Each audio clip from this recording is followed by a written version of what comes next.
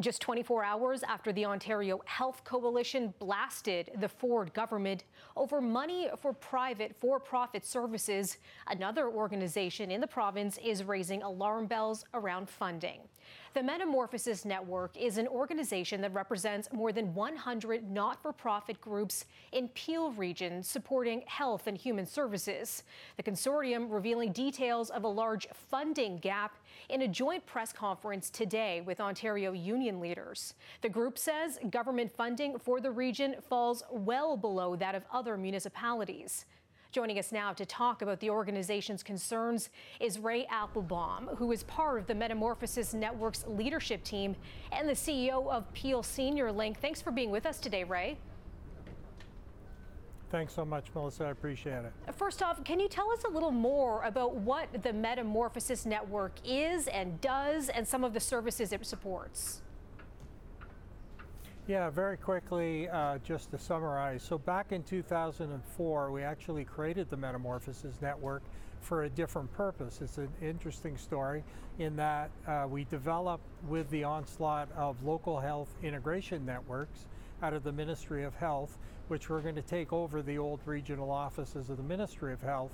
And our concern at that time is very similar today in that we got together as nonprofit charities across the region and we advocated for the knowledge and knowledge exchange of information about and services through community support services, which we really felt with the changeover there was going to be a gap in an understanding and appreciation for the work we did. Turn now forward to 2023, and we had the Ford government coming out with the potential Bill 112, which was the potential dissolution of the region of Peel, which we now know has been reversed. And the Metamorphosis Network took on a new role back in June, July last summer to work with the Transition Board and the Ontario government to try to convince them that that was not going to be in the best interest of the people that we serve, which primarily is the vulnerable population of our community. So here we are now under the umbrella of the Metamorphosis Network, which has been established for two purposes. One, to engage and educate the community about the gaps and the concern about funding, which is having a tremendous impact on charities and the region's ability to be able to adequately and sustainably deliver services through an equitable funding formula, which we're calling for.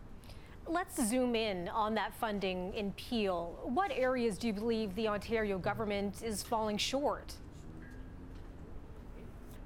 You know, it's interesting. I'd have to stand here and name just about every part of the health system and human services sector to be able to answer that question in a nutshell.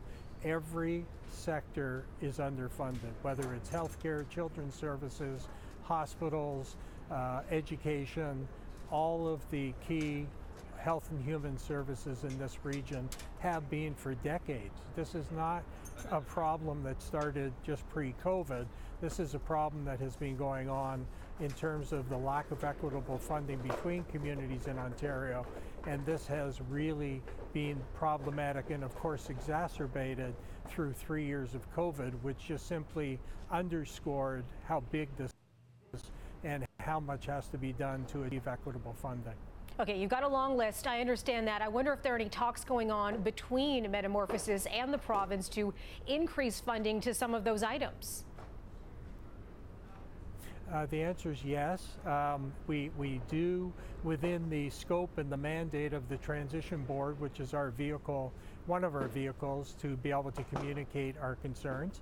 And we're feeding them information as we acquire it through looking at the data and the evidence that would demonstrate the real numbers and the gap, therefore, in each of the areas that I talked about.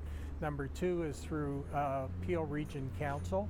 We just came out of a council meeting where I did a deputation with one of my colleagues. We were very well received, and the region is more than prepared to provide support, whether that's staffing or pulling the kind of data that we need to be able to make our evidence and our case known to Queen's Park. And third, and these aren't just exclusive, the third would be meetings that we've had with MPPs not only the regional council, but municipal councils. We're meeting with all three, and we're meeting with senior staff from all municipalities so that we can really make our case. And I guess the fourth would be our next phase, which is engaging the community in this dialogue. It's absolutely critical now, between now and the spring, when the transition board is scheduled to submit their report to the minister. We are going to be working furiously to gather that information and put it into clear messaging to the community so that they'll have knowledge and information to make informed decisions going forward. Let's get to some specifics. The organization that you oversee, Peel Senior Link, obviously works with Peel's seniors population. In what ways could your team improve the lives of seniors if there was more money available? Well, the first thing is we would be able to enable the services to be more effective than they are today with the appropriate resources that we lack just because of the funding shortage. So that's one. And to give you an example, some of the supports would be things like what we call behavioral support. Behavioral support is for individuals who are having challenges in their lives and they need further support to be able to best be served by the staff. So training and education for personal support workers would be part of that. The ability to be able to have a nurse practitioner or an RPN working with our team and be able to deliver support to them. Not so much medical, more related to having a nursing background and having an understanding of complex chronic conditions and how to best serve them in a community setting. We're not a hospital, we're not a retirement home, we are an assisted living, the province calls it, program, which enables seniors to live in their own apartment or the community. We operate under a hub and spoke model so we can serve both. And we also have an ability to be able to keep people living very long periods of time, even at a very elderly stage and with multiple chronic conditions. And so that's the other part. The other piece would be expanding and be able to take more people off the wait list. We have wait lists of 150 to 200 people waiting in the region to get in to an assisted living program. So this would also enable us to do that.